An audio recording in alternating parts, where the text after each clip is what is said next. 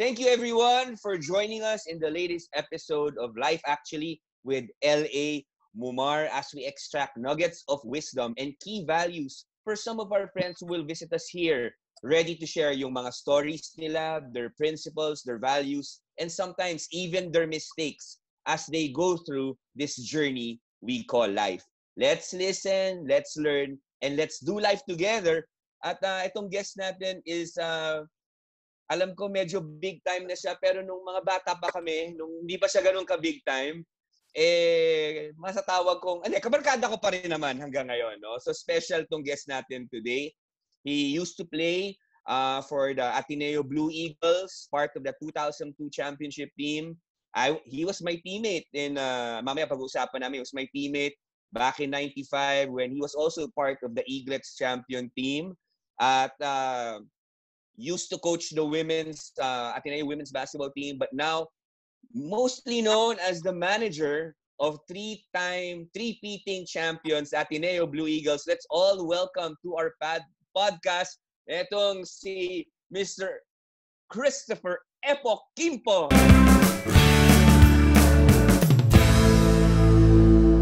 Hey Epok, what's up? Hello. Kamusta kayo? Grabe naman sa introduction. Parang Oo naman. hulog ako sa upuan ko nun eh.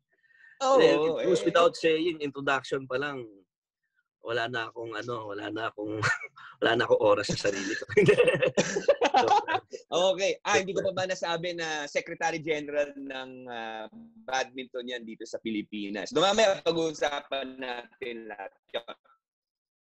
Epok, I'm so glad. How's it going sa family? I know, but I know you're very busy. And how's it been going since the lockdown?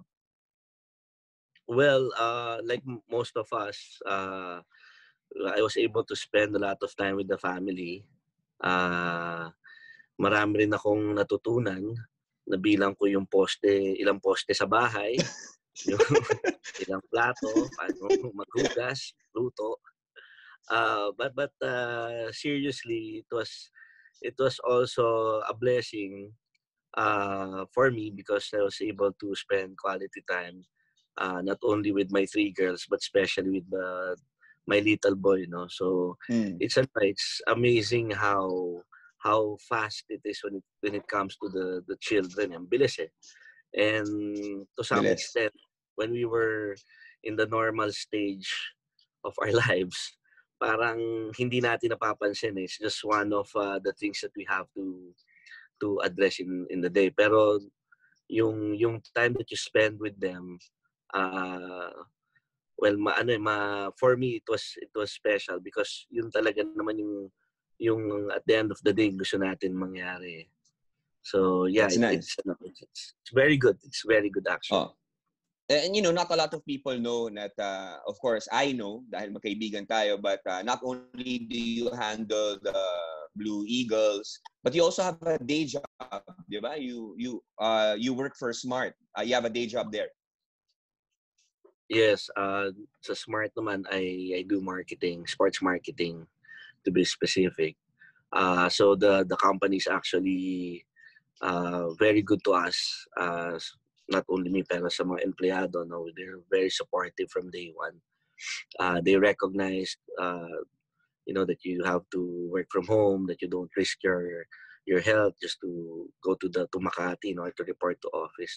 So maraming protocols and guidelines na ginawa yung company, and even personal support, especially to sa mga nangailangan because of this whole pandemic. So yeah, okay naman. Blessed. Okay, nice. Let me go straight to my question. I think having you as guest is great. One, because a lot of people know you for being the manager of the Blue Eagles, but also because you have a day job. And a lot of our listeners are not into sports in the sense na hindi naman sila coach or hindi sila manager, hindi sila player, but they're people who work in Makati, work in Ortigas, and siguro ito na yung sasalbo na ako kagad dun sa tanong ko. With this, you have been known as the manager who built this three-peat team together with Coach Tab, Coach Shandy, of different players. Pero alam natin that the background of this team was Coach Norman Black had a 5-peat with si Trillo, alright? Diba siya yung manager during the Paolo. time? And, si Paolo. And then all of a sudden, they went to the PBA and you were tasked to take over a team. Parang, people are asking, Pok, pare, 5-peat, papalitan mo, parang nowhere to go but down yun ah. Hindi, totoo. It was, when I got the call, actually I was coaching the women's team then. No, ang women's team kasi, I don't know if you shared with your friends and your listeners, morning kasi ang practice noon eh. So at that time, it was easy for me to practice in the morning and then report to work. So ganun practice ng Ateneo, and then I drive all the way to Makati, or that time I was with sales. So diretso ako ng client call or ng sales call. Then yun na nga, when Coach Norman decided to go to the pros, sumama si Paolo. And then I got the call and sabi ko, anong kinalaman ko sa sa pag-manage. And syempre, kasi it was fortunate for me then to coach because it is something that I really wanted to do. Diba? Just like when you have a passion for, let's say, music or a passion for writing, even when you're doing something else, babalik ka dun sa gusto mong gawin eh. And for me, that was coaching that time. Kaya nung nagkaroon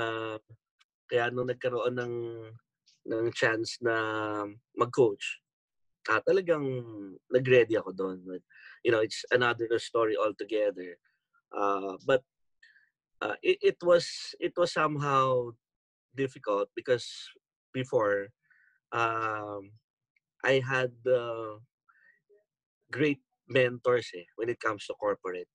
You have your manager, 'di ba? Ang daming tumutulong sa iyo. You have guidelines, 'di ba? You have sales, training. So everything is, para kang sponge pasok lang ng pasok 'yan. And with your education or Ateneo education, you get to parang develop and mature yourself in terms of this industry. So yung maganda yon. Now, nung pumasok yung coaching, ang tanging pundasyon mo kung ano yung nangyari or pinagdaanan mo. So walang bagong training. So kaya nung dumating yung coaching, I actually got sick. So nung nagkasakit ako, sabi ko, ba't ako magkakasakit? So punta ako, nagkaroon ako ng patch, Herald, I forgot what the sakit, parang Herald patch eh. So punta akong derma. So sabi ko, Doc, ba't ako nagkasakit? Because you're stressed. Stressed with work. So inisip ko, pagdating kasi sa work, syempre sales ka, di ba? May mga targets ka. For the rest of the year, target na ako eh. So parang I'm just doing due diligence, yung mga documentation. Ano pa lang noon, October. Kota ka na. Yung pala, na-stress ako sa coaching. Okay. Pero hindi ko nararamdaman kasi yun yung gusto kong gawin. Okay. So may mga ganung factor. So I think sometimes when your outlook is positive and you're doing things that you're passionate or you really love doing, other things na puput to aside, di ba? So nagagawa ko yung gusto ko, nag-coach ako, yung pala stressed out ako. Pero alam mo, nagugulat ako niyan, as in kaibigan kita right now, this is not in my script, kasi alam ng mga tao, mga kaibigan natin, you're the cool guy eh. Ikaw yung, kami, some of us, sa barkada natin, kami yung mga medyo hot, medyo intense. Pero ikaw, you've always been known as a cool guy na talagang calm and composed. Yeah. Yun na nga sabi ko, hindi naman ako nagsisigaw sa court. Pag Oo. nagko-coaching ko, nakadelegate yung sa assistant ko. So sabi ko, anong nangyari? Paano ako na-stress? So, all the while, it was, nung, syempre may konting reflection bilang Oo. Ignatian spirituality, konting Oo. reflection. Na-realize ko, it was because I was so used to winning and I was in that pursuit. Diba? You want to bring out the best from your team. And at the end of the day, hopefully you'll get that win. And somehow, more than that, you also would want to have players or a team, diba? Or a staff na masabi nilang panalo. So sabi ko, baka dun yun. Nahabol mo Mm. kasi talagang yung effort mo was dedicated to making it a successful run. So, ang pinaka mahaba namin naabot Final Four, di ba? Mm. So to ano pa yan, syempre, there's a learning curve when every time you handle new things. So yun, that in itself, medyo I guess one example. But when it comes to somehow pressure, marami kasing pinaghuhugutan din eh. 'Di ba? Na-mention ko, you have good mentors when it comes to work. Sa coaching naman, you rely on your experiences, 'di ba? Did you ever have a mentor, pare? Did you ever have a mentor sa coaching? Sino ba yung seniors coach during that time sa Ateneo or Coach anybody na Norman. nag-mentor sa'yo? Oh, si Coach Si Coach Norman. Norman. Oh. Pero what I did that time, because of several friends that I have, coaches and friends, I called si John Flores, yung mga former coach. Tinawagan ko yun. I remember, sino pa ba? May isa pa akong tinawagan na nag-handle din ng women's. Even si Jamaica. Oo, kasi nag-handle din siya ng women's dati. So, ganun ka talaga, Pok? As in, ganun ka. Pagka may bago kang trabaho, whether that's corporate or coaching or, I guess, managing, tanong ka ng tanong. Mahilig ka magtanong. Mahilig ka mag-learn from other people.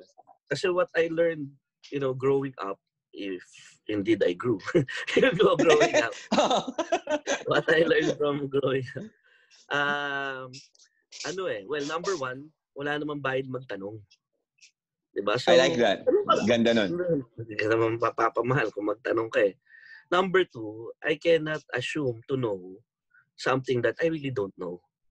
That's diba? good. Let's say, yun nga, coaching ng babae. Diba? Hindi ko pwedeng assume na lahat ng corners niyan, diba? Alam ko or kabisado ko. In the first place, iba ang babae sa lalaki. Is it safe to assume that how the men's team would play would be the same as the women's team? Or even sa managing, I cannot assume that how I manage sa corporate will be the same as managing the team. But of course, dyan pumapasok yung kung ano yung napagdaanan mo, mentorship, nagtanong ka, madami. Pero actually, pinaka-valuable sa akin, street. Yung learnings from the street. Yun. Actually, alam mo when if you're a viewer here, kami ni Epok, we were teammates, high school, college, blockmates din kami. Okay? So, mapapansin ko dito kay Epok, kay Boss Epok, which is he's most known for nowadays, is very humble, definitely. I've known na mahilig magtanong, hindi insecure in that sense. And two, grabe dumiskarte. Talaga yan ba yung sinasabi mo? Grabe, whether sa grades, kumausap ng teacher, makipagkilala, talagang, sa mami mo ba nakuha mo yan? Sa airpads mo? Saan mo ba nakuha yan? Sa kanila. Partly kasi nung growing up, again, if I grew, growing up. Growing old na lang, growing old. Or maturing. Growing old. Ang business kasi ng parents ko, garments. Tela, textile. So, ang tindahan before, ang famous is Divisoria, di ba? Everyone goes to Divisoria for whatever they need. So, ang summer job ko, nung pagka may summer training, tas bakasyon pa, di ba? Nandun ako sa Divisoria. So doon sa Divisoria, sa dami-dami ng taong makakausap mo, makikilala mo, at just wala pa sa pag-iisip mo yung to appreciate what you have eh. Kasi that time you can see actually you'll experience people that are just trying to go by, di ba? Yung mabuhay lang araw-araw. So doon lumalabas kung gaano sila in terms of innovative sa pagdiskarte, paano sila makipag-usap sa tao. But I think I was fortunate enough to meet people who are also genuine in a way that hindi sila nagbalat kayo or hindi sila nagpretend in front of you.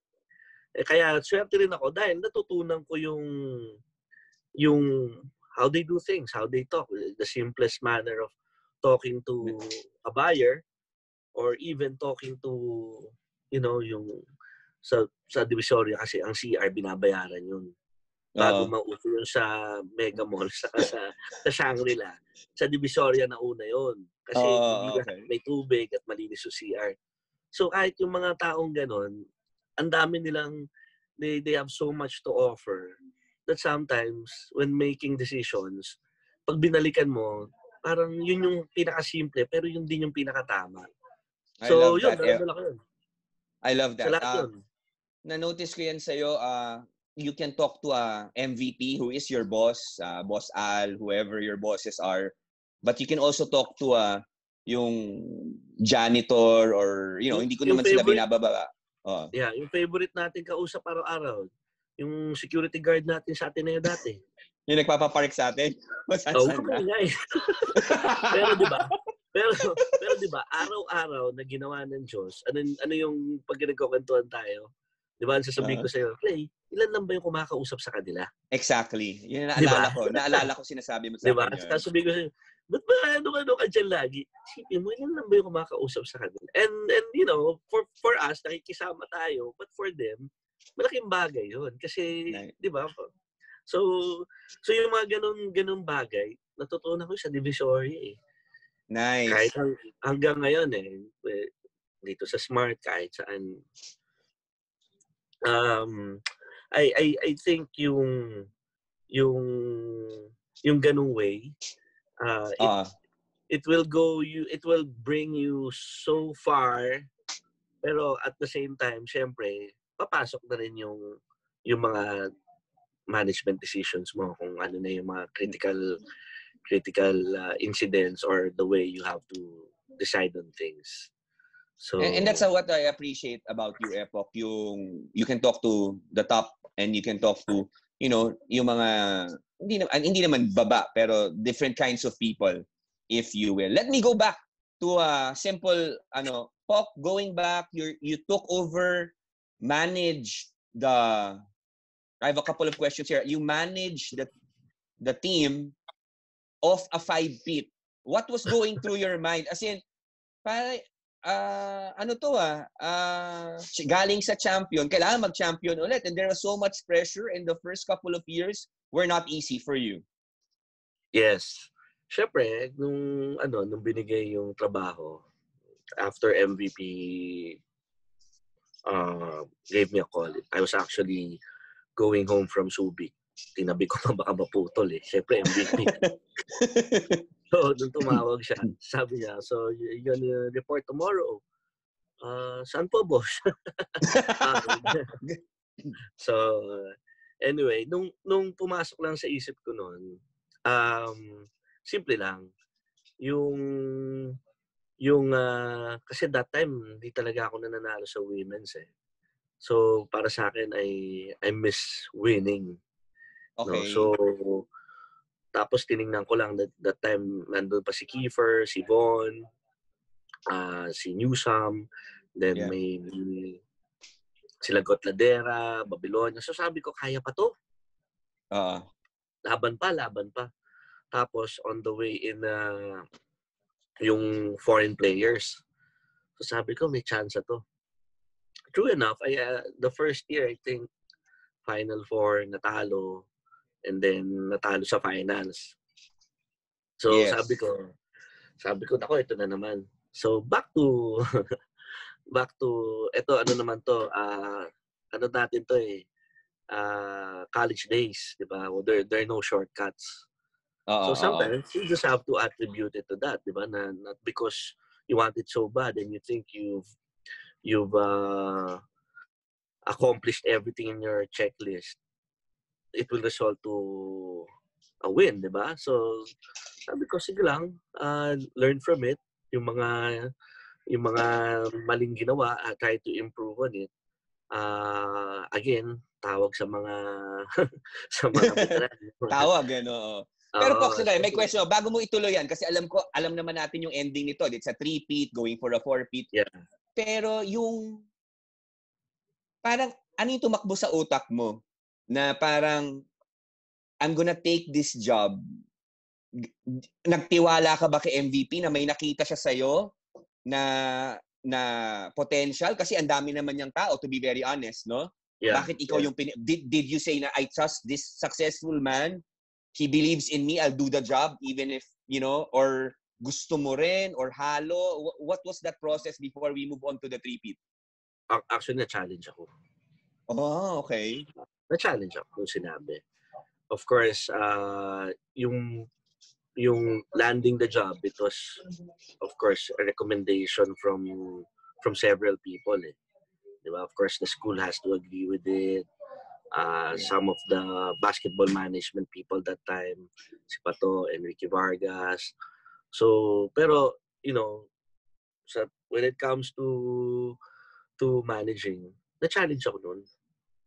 Kasi, iba Iba na naman, di ba? So, parang nung nag-start ako, iba na So naman wala yung kang pakialam, Pok. Wala kang pakialam kung 5-peat yung sinusundan mo. For you, it doesn't matter. For you internally, na-challenge ka eh. It doesn't matter what the situation is. Well, yung 5-peat sa akin is a milestone in itself. But we all know that winning a championship in itself is difficult also. So sa akin, gusto ko lang manalo uli ng isa nung time na yun. Okay. So nung Coach Bo, hindi nangyari, di ba? Tapos the following year nga, hindi ulit lumusot. And then, ayan, bagong challenge ulit kasi international caliber yung papasok na head coach. So, sandali, wag ka muna pumunta doon. Sorry, ang bilis mo eh. Ito muna kasi gusto mo. Sige. Ano yung ganun kasi si Epok sa basketball court, mabilis talaga, okay? Pare, what happened nung you did not win that 6-peat? I mean, did you hear? Kasi alam ko papunta tayo kay Coach Tab. Maganda na yan, no? Pero etong 3 years kasi ako, I really want to see and learn from people during the pressure times na during the tough times, ika nga nila, lumalabas yung personality ng tao. What did you hear anything? Did you feel anything? Of course. Anong mga, pwede mo ba kaming bigyan ng konting sneak peek sa mga sinabi ng tao or naramdaman mo nung hindi ka nag-6-peat tapos hindi ka rin nanalo the second year? Can you take us through that journey? Well, that time, yes, maraming batikos. Things like ano? Like ano sinasabi? Pang championship yung team, dapat nanalo. Tapos yung kay Kiefer kahit na wala na si Slaughter, kahit na wala na si si kasi Vico. Ganun ang kagandahan ng marketing di ba? Nasiset yung mood ng tao na meron kang phenom, tapos may mga super friends, di ba? Pero yun nga, yun ang sasabihin nila, sinayang yung panahon ng mga players, yung last year nila. Diba? So Wow. may mga How did you feel? How did you feel going through that? Sometimes ito yung I don't know if it's I think it's both good and bad. Kasi 'di ba, we learn from playing to somehow focus in and diffuse the surroundings, diba? Para talagang nakatuto ka sa laro. Diba? But at the same time, alam mong nandun yun. Aware ka. Pero hindi mo lang pinapansin or selective ka, whether that's the coach, your teammates, or sometimes your family. Di ba? Ganun yan eh. Alam mo lang na nandun sila eh. Pero rare yung time na lalo na sa player na you would consider, an input or kung ano man yung sinasabi nung iba, nung mga hindi mo kakilala. Yeah. Now, the reason why I said pwedeng good or bad kasi there came to a point that because you're used to diffusing it, parang nawawala ka na ng pake. Negative lang, di ba? Oh, sabi mo negative, pasok, labas. Di ba? Parang, yeah. Kasi ayaw mo maapektuhan yung proseso na pinagdadaanan mo. So lahat, i-diffuse mo. Magbabash ka? Okay, pasok, labas. Oh. Ngayon, kaya ako tinitingnan siyang bad, kasi tulad nga nung sinabi ko kanina, pag naman nasa Divisoria ka, hindi rin naman lahat good yung sinasabi. Pero bakit nung time na yun, pinapakinggan mo? At baka nung time na yun, may natutunan ka. So kaya ako sinasabi, kasi dapat kahit papano, nag-diffuse ka man, meron pa rin maganda dyang sinasabi. Galing. That's great. I mean, sobrang ano yun I think for our viewers, for me personally, sobrang nugget of wisdom yan. Na talagang makinig kahit pa minsan may makukuha at makukuha ka eh, no? Yeah, kasi, di ba, walang mali sa mag-focus in ka, whether that's basketball or that's your career or work-related or even business, wala naman mali eh. Di ba, kung halimbawa may magsasabi sa'yo, di ba, yung sushi bake mo, fake, di ba?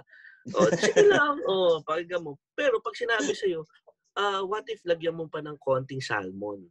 Pero dahil nasanay ka na dinidifuse mo yun, binablock mo lagi yun, hindi mo siya napakinggan, yun pala yung ikakalago ng negosyo mo. So parang minsan yun yung yun yung naging downfall nung pag zero in eh. Galing. So yun yung naging danger nung when you zero in into something that you want to do. And you're so passionate about it and determined to win it at all costs, whether business or basketball or kung ano man, di ba? Nakatuto ka doon na hindi mo na pinapakinggan lahat dahil tingin mo kailangan mo tumutok doon. When in fact, minsan pala yung sagot nandun. Diba? Nice. Simple as kailangan mong dagdagan ng isang kutsarang asukal, yung pagkain, or in terms of basketball that time when we were losing,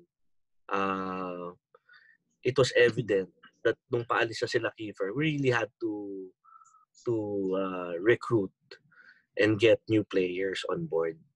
So maraming nagsabi na masama, but most of them respected the fact that it was a process altogether.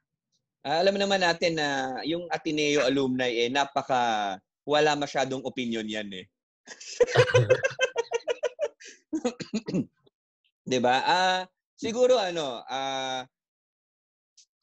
siguro ang ganda nung sinabi mo about yung criticism, yung getting yung mga constructive criticism siguro, and yung others hate lang, no?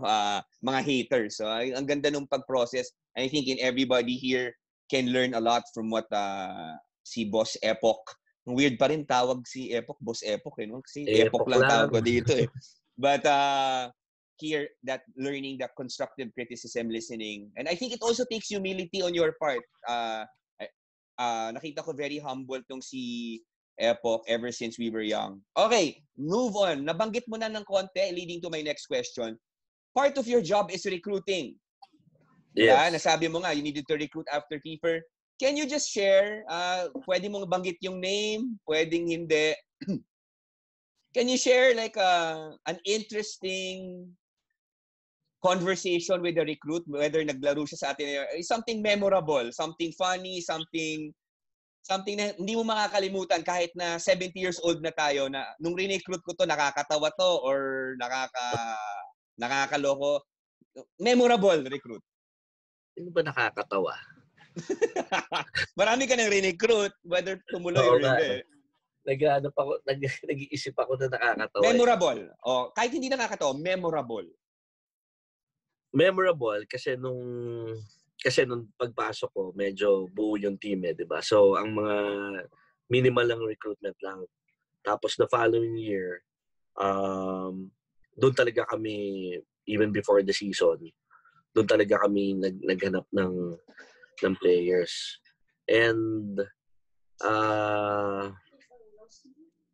ang nakakatawa doon, nung nire-recruit namin yung Kambal. Yung Kambal. Nieto Oo. Twins, okay. They were from Kasi, Ateneo High School. They were from, para lang sa mga viewers natin, they were from Ateneo High School, champion sa Eaglets. Then you were recruiting the Nietos, no? Okay. Yes, and they also represented the Batang Gilas or the national team. So, medyo in terms of resume, talagang kailangan mo silang kunin, di ba? But of course, yung batch nila, ang daming players nun. Ang daming players. So, nung sinasabi namin na nung kausap ko yung family, sabi namin, mag-isip pa ba kayo ng ibang eskwela? So parang, but syempre, Ateneo na. And that time, actually, hindi naman talaga nakakatawa, pero insightful lang. Yeah. Yung sabi ni ang worry namin that time, si Matt. Kasi si Matt, ang dami niyang kaposisyon noon. Nandun pa sila Kani, Pinggoy, Ilorde, nandun pa noon. Naabutan ni Matt yun dapat So sabi namin, ang daming kaposisyon. Paano natin mapapalaro yan? Or paano siya... Tapos kumpiyansa kami noon, si Mike, kasi nakasabay nga si Michael Tatum di ba? sa FIBA World. So sabi ko, yung mga 6'4" lang yung sasabayan ni Big Mike that time, kaya niya yan. So may lugar yan. So all the while, nandun kami. And look how somehow it turned out for them, no? Diba? Parang Matt is one of the sought of after in terms of playing the guard position. Si Mike also made it to the pros or the Gilas pool. Yes. Pero I guess ang pinakamaganda ron, and hindi ko yung aasa ka na gano'n ang mangyayari, pero in actuality, magandang nakita kasi talagang na-motivate yung bata to work his ass off just to prove himself, and I guess more than prove himself, to lead the team. Diba? Ang galing kasi from somehow hindi naman doubting for having some questions, parang na-translate yun na nabuo pang gano'n.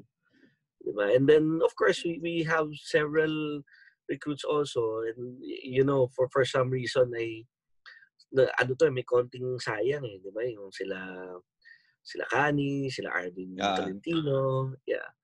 Arvin, pumunta pa ako sa bahay niyan, di ba? And recruiter ka talaga. No? Pero kahit na hindi na sobrang detail, but how does it feel to be a recruiter? I mean, anong mindset na pumapasok sa utak mo? Ito pinaka-importante. Nung una, ang isipin mo lang, paano siya mapupunta sa team, magko-complement ng team, and also paano siya magkakaroon ng makakatapos sa education para meron siyang option sa buhay at may taas yung pamilya nila, di ba? So, yun yung una So, kung malagay mo na yan, malagay mo na.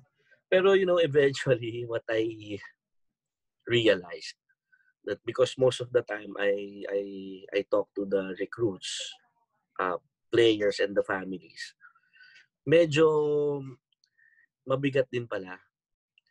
Kasi, especially for the men's team, they look at basketball as something that they can do even after school. So, in other words, livelihood, di ba? Kabuhayan. And when we lost several players because of academics, isa rin ako dun sa nalungkot. Kasi ako yung kausap, ako yung humarap doon sa mga magulang na nag-usap kami na ang pare-pareho kaming tinitingnan na makatapos yung bata at makapaglaro ng professional basketball. Yeah. So I guess it didn't work for Ateneo, but at the same time, alam mo yung meron kang sa loob mo na parang panghihinayang na sayang and all that. Yeah. And yan yung 'di ba? Goal nila. Sorry to cut you off. Yung goal nila, yeah. yung iba sa mag-PBA. Katulad nung picture mo dun sa likod, yung napadraft, parang nandiyan. Yeah. Yeah. Kung hindi Masaya, yung mga millennial, si Sir Epok ay naka-portrait na-draft pa. ng Talk and Test, naka-portrait. Ayan. Pakita mo naman, kaya bang bunutin yan? Ano ba yan? Kaya naman. Ay, hindi. Ayan, Nakatali no? Si Coach Joel yan, no? Tama ba? Coach Joel Banal? Coach Joel. Ayan. So grabe si segue. Yeah. So the reality is that when we deal with people, families, diba, you are actually somehow telling them that you're taking care of the kid, diba? You're preparing him, you're helping prepare for the future. So, nice. Yun nga, kapag hindi na, mabigat din. Pero pag nakita mo rin yung bata, nag-succeed, okay din. Kaya, grabe, no? sabi ko nga, more than, the management or the administrative side of, the mga payroll and lahat ng mga financial statements or kung ano man yan. Yung pakikisama mo sa pamilya, yung mga pinag-usapan nyo, yun yung mabigat. And yun talaga yung sabihin mong it will somehow affect their future. Nice. Diba? So kung man pagdadasal mo at mangyari lahat maganda, hindi magkaroon ng problema, di mabuti, pero truth is hindi, di ba, nagkakaroon talaga ng mga problema. Okay, follow-up question ko po is, let's fast forward. Eventually, that you change coaches. You have Coach Tab Baldwin, which I have a couple of questions about working with him. Alam naman natin, Coach Tab is a brilliant international coach. He also got into heat with some other things, and I guess ito yung nakakatawa without divulging naman information. We know, just watching Coach Tab, I started coaching the women's na rin, had interactions with him. He's a very strong person in the sense na malakas yung dating. And I think kung hindi alam ng mga viewers natin, part of the being a manager is working with the coach, right? So how is it working? Siguro ito na yung question. How is it working with an outspoken, brilliant, and coach with a strong personality such as Coach Tab Baldwin? Hindi naman nakakapagod. Hindi. Working with Coach Tab, when you work with him, when it comes to basketball, again, like some of the things that I always apply, I cannot pretend that I know more than him. Especially parang given wala the naman yata diba? Yata sa buong Pilipinas ang mas may alam kay Coach Tab. Diba? So whether abroad or dito, kung saan man kami magpunta, diba? It won't do me justice to say that I know more than you. But working with him is somehow ano ba tawag doon? Mali kasi yung mindset nung iba pag nakikita ko eh. Ang mindset kasi is not to work with Coach Tab but to work with a person. With Tab. So kahit tanggalin mo yung coach. Marami kasing kasi tulad nga sabi ko, hindi ka naman nanalo sa debate sa basketball eh. Diba? Pero pag buhay yung pinag-usapan and how he can go by in terms of his work surrounding and people that he work with, dun yung usapan namin. Ano ba yung makakabuti sa kanya? Ano ba yung hindi? Ano bang support or tulong na kailangan niya? I always tell him that, when it comes to basketball, whatever you do, I'll support you. So long as the school will allow it to. Diba? Yes. But sometimes alam naman natin na Amerikano si Coach Tab eh. Yes, oo Sometimes, naman. I hope you don't take it against me when I say things directly to you. Siguro, part of it, Pok, is sometimes trying to explain Philippine culture siguro, or Tama yun. yung mga ganon. So, kumbaga, hindi ka lang recruiter, no? Hindi ka lang nag-aayos ng financial statement. Ikaw din yung, hindi lang kay Coach Tab, but I guess even with the other players, di ba? Yung binamanage. Correct. Ang pinaka-challenge lang kay Coach Tab, ang pinaka-challenge lang sa kanya, because he's already, ayoko naman tawagin senior, pero he has tons and tons of experience already. Diba? He has built, philosophies in his brain. May mga kagawian yan, may mga prinsipyo na yan na nasa kanya na. Ang challenge doon, pagka hindi nagtutugma. Yeah. May gusto siyang gawin, tingin niya ganito. So yun ang mahirap. Yun ang mahirap. And I guess yun doon ako napapagod minsan. Kasi you have to bridge that eh. Doon pumapasok yung mga lessons mo sa Divisoria na sino-sino kausap mo. Kaya I really think I always tell Macy, my wife, na you are perfect for the job. Not lang for Coach Tab because he's a great guy. Just MVP, players, Ateneo alumni, Jesuits, parang all of these things. If there is somebody who can actually work with them and make it work, and that's really you. Well, unfortunately, hindi lang. Okay, tutuloy na ako dito. Patapos na tayo, no? We fast forward, you won a championship. That was the first one. Not a lot of people expected dahil may embala pa si Lasal during the time. Let's be honest, no? Yes. Pero actually even the year before nung tinalo niyo sila once, ang galing na no?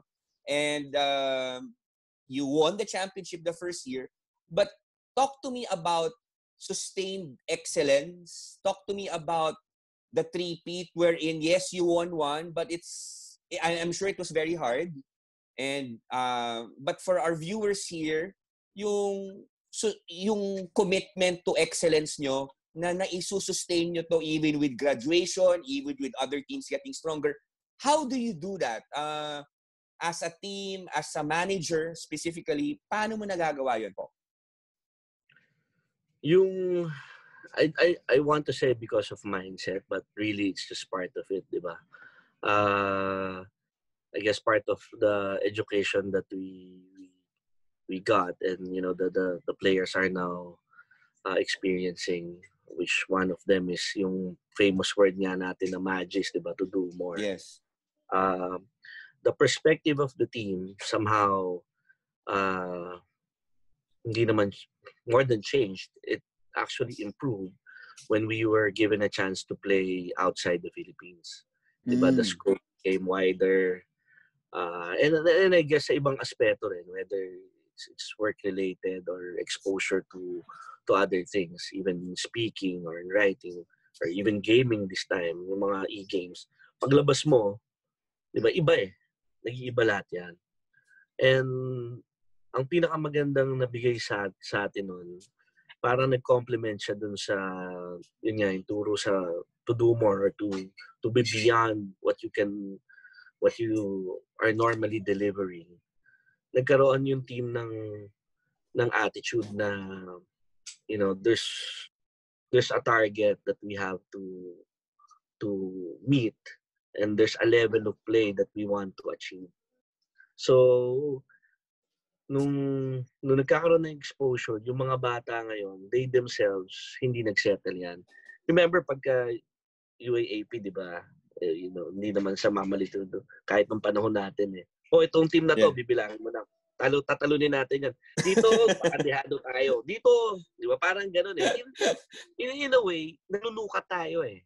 Di ba? Sa totoong buhay, ganun din yun. Nasa corporate ka, sabi mo, etong meeting na to, dadaanan ko lang yan. Baka kailangan ko mag-ready. So, pero in theory, nung na-expose yung team, na-expose lahat, even the coaches, to another level of basketball, lahat sila parang na-challenge sila with of course Tab's direction Yes, na itaas yes. yung level of play. And Yeah. hindi ano yun hindi basta-basta eh. So from before na ang barometer mo si Mbala, wala na, inaiba na. Even like for example, ito lang move ni 3D Diba? Oo, So tama. Going to right for now, those who don't know, sorry, para lang kasi hindi to go puro ahead. sports for those who don't know, si 3D Ravenna, one of the star players of Ateneo sa team ni Epok, chose to do a different path, no? Imbis na nag-PBA siya, nakaraniwan sa atin, dumiretso siya sa isang liga sa Japan at maglaro professionally. Go ahead, Epok. Yes. So, yung horizon ngayon ng players lumawak. Galing, galing. Parang sabi ko nga nung una, ano bang madi-deliver ni Coach Tab, di ba? Sabi ko, pag pumunta ka sa isang conference, may foreign speaker, tapos na rin, ngayon ko lang narinig yun sa coaching, parang gano'n si Tab. Ngayon, lumabas ka ng Pilipinas, nakalaro ka, naka-experience ka, nakita mo how beautiful basketball can be played in this level. Yung mga players ngayon, parang it's not so difficult to sell them the idea. So lahat sila nag-on board. Oo. And kumbaga talagang bumukas yung isip, yung horizon, talagang the possibilities suddenly are not just in the Philippines, endless na siya sa buong mundo na, ganun ba? Yes. Kaya yung Jones Cup, we played every day. Yung scouting, yung mga coaches, yung mga assistant coaches, sila Coach Sandy, Coach John, sila Coach Yuri, natutulog yan every day, 1 o'clock, 2 a.m. just to be able to prepare a tape for the following day. Yung scouting report, tendencies. So, pagka the following day naman, yung player, gising, breakfast, viewing, shooting, laro na yan. So, hindi yung tipong UAP na you have to prepare. And, not to compare naman with the other teams. But, we were coming in there as a collegiate team with an average age of 21. so talagang bata yung team noon. And for them to perform that way and for them to also experience and see yung basketball outside the Philippines, very fortunate din sila. Pero kung hindi mo ma-process yun, if you don't get to reflect on it and realize kung ano yung dulot sa'yo nun, baliwala lahat yun. Ang ganda nun because I think with all of us, sometimes we want to just limit our perspective, but we want to make sure that we widen our perspective. Saka yung di ba, usually kung saan tayo komportable, doon tayo sa comfort zone. But I think what you're saying is, in order to grow, not lang in basketball, but in anything, parenting, marriage, corporate, na we have to continuously expand. Ito, last question ko sa'yo, Pok, tapos may maliit akong, may short game ako para sa'yo, okay? Okay? Malaboy abunda to, Brad, okay? So, last question. Wait, last question. Boxer. Parang alam ko naman yun. Okay, how is it dealing with young people? Coach Tab, Coach Sandy, all of these, Coach G, nandyan sila. Pero, it's pretty difficult, right? I mean, it's different. Their generation now, medyo iba. But you get to work with them every day. They're 20, 21. Molding stage pa sila.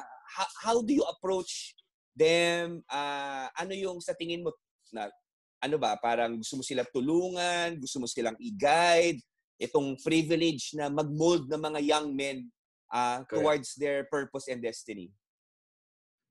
Well, number one, I always do this. I observe really hard to a point that sometimes I take down notes. So, pagka kunyari may yung mga buti pa dyan nagno-notes ka nung magkaklase tayo, hindi ka naman nagno-notes, nakakatleya ka lang. Nagdo-drawing lang ako noon, nagdo-drawing. Sige, tuloy. So, nag-observe ako doon. Sobra. Whether that's I observe yung basketball kasi minsan hinahayaan ko na yan dahil madami na kaming coaches para tingnan yan. Pero yung how they, well, number one, introvert, extrovert. Diba? Number two, ano yung mga ginagawa nila. Nagtutukay ba yan? Or mahilig ba sa pop culture? Mahilig ba sa sneaker yan? So kaya in a way, naapektuhan din ako, damaged goods. Kasi nung nagbilihan sila ng Supreme, napabili din ako. Pero it's actually a way for me. Ini-engage mo sila no? Exactly. Engagement.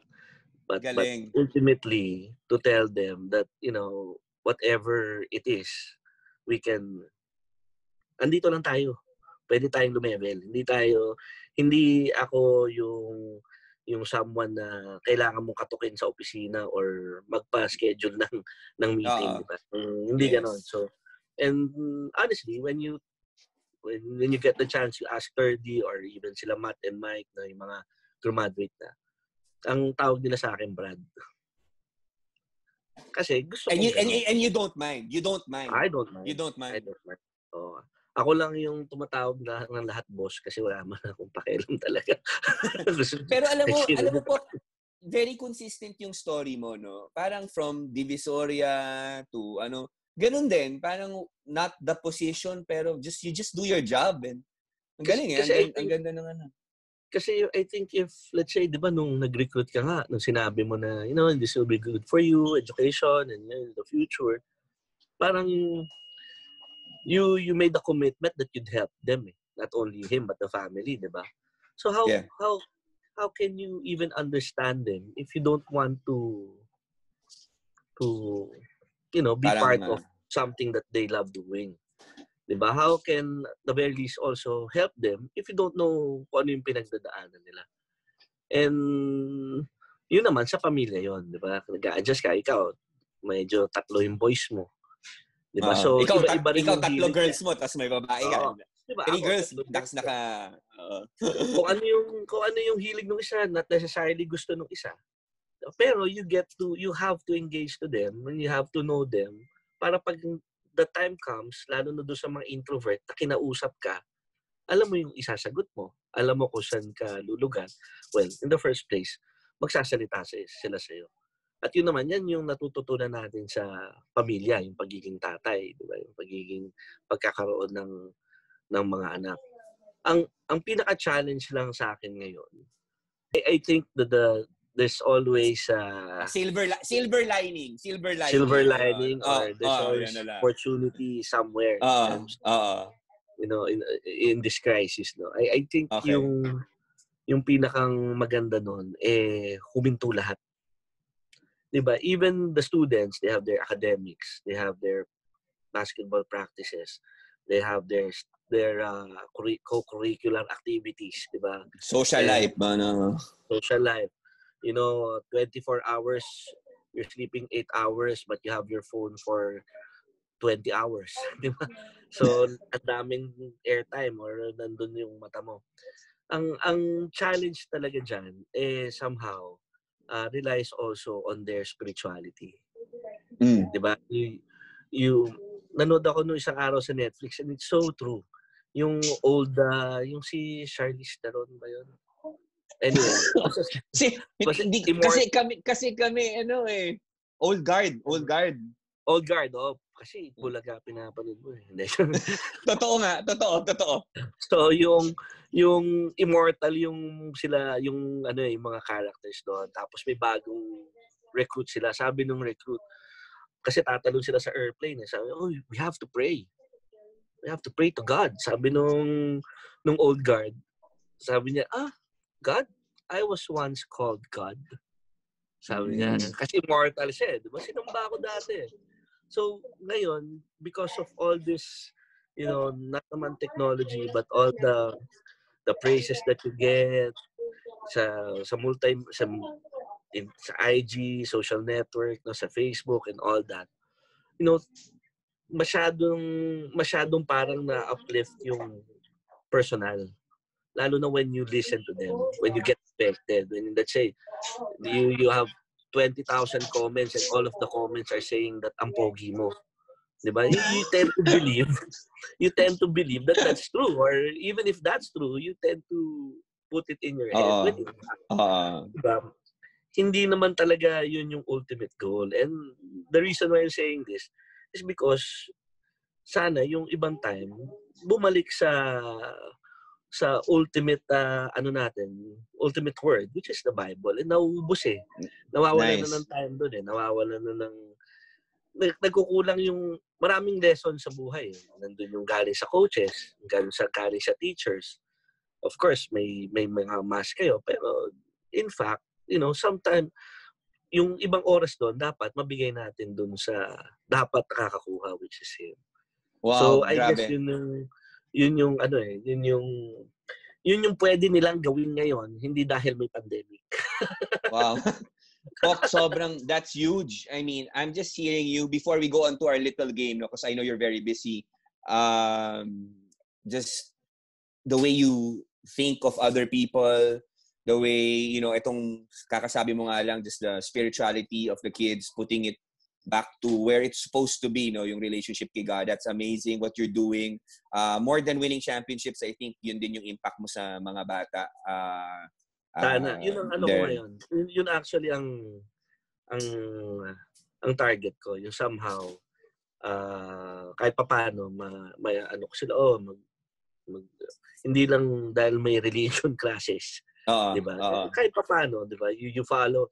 There's so many ways eh. There's Bible apps now, diba? Ang dami naman just to remind you daily eh. Kasi iba pa rin yung rooted ka doon. Iba pa rin yung galing. Bago ka sumabak sa laro or bago ka lumabas sa bahay mo, nagdadasal. Iba pa rin yun. Nagaling. Iba pa rin. Ito na, kaya tanong ko, diba, boxers or ano? Ano sa Divisoria? Kaya sa Divisoria, halos lahat nagpupunta ng Quiapo sa Baclaran. Nagdadasal. Okay. Kasi lahat ito na.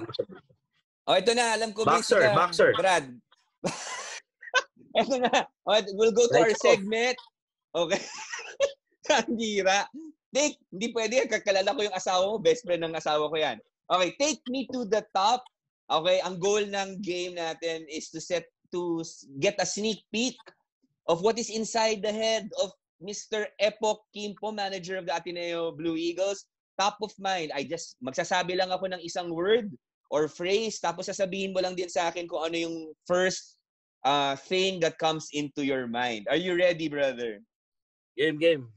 Okay, game. Alright. Magdi-disinfect muna ako para... Okay, ito na. Yes. First, okay, kahit na anong pumasok sa utak mo. Una-una, restaurant. Moragame. Okay. Kulay. Color. Blue. Blue. Ay, grabe, nagulat naman ako. Shock naman ako sa kulay mo. I was expecting green. Ulam na luto ni Monica, ng iyong asawa. Sinigang. Sinigang na bangus, baboy. Baboy, syempre. Kaibigan kita, baboy tayo. Next, when I say Ateneo.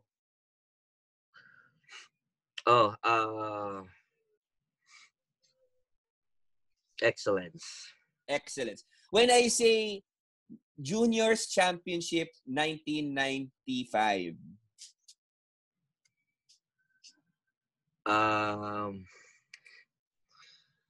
Enchanted Kingdom. Kasi doon tayo nag-party, hindi Hong Kong, hindi Japan. Seniors Championship 2002.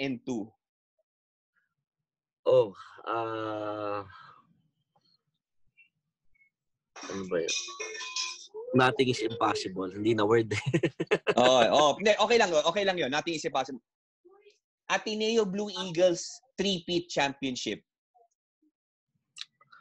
Sweep. Yes! Napaka-humble mo, Brad. Napaka-humble mo. Okay, next. Last two. Family.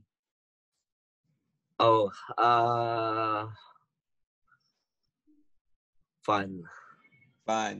Yan. I'm gonna be expecting the Quimpo girls who play volleyball. I'm gonna be expecting them in a couple of years to in the UAAP. Baka UAAP pala wars. Para mas seryoso, happiness. Hindi, magpakatotoo ka na. Huwag mo na palitan. hindi ko na may edit tong part na to. Ayos lang. Sige, happiness na rin. And last but not the least, brother, for you, what is the meaning of success? Oh, success means one word. One word, sige, kahit phrase, pare. Kaibigan naman kita, ilulusot ko na. Success means wala parang parang sirang plaka Success means helping others talaga. Wow. Actually, alam mo, yung producer namin, nagme-message siya sa akin habang nag-shoot tayo. Sabi niya nga, parang yung theme natin, he was messaging me, it's you helping people. And I think just saying that summarizes it all. Epok, maraming salamat. Sana maulit natin to. Thanks for having me. I know, good luck sa'yo. God bless you sa, well, of course, work sa Smart, your family, sina Monica, and of course, Ateneo Blue Eagles. Anyway, may last words ka ba? May sasabihin ka ba sa ating mga viewers before we go? Pasensya na kayo, napahaba, no? Pero kasi mahirap kausap tong idol ko si Mumar From basketball, sinundan ko rin yung showbiz career niya. Pare, hindi ko na nga binring up na lumabas ka sa Berks nung lumabas ako sa tabing ilog. Pare, hindi ko na nga binring up yon. Para hindi na nila marinig. Choppy. Pero sana may natutunan kayo sa akin munting kwento. Masarap yung kwentuhan na ganito. And you know, kami nila LA and matagal kami magkakasama, but you know, we rarely have these times yung ganitong kwentuhan. Yeah. Which you know, I'm sure in the days to come mangyayari yan.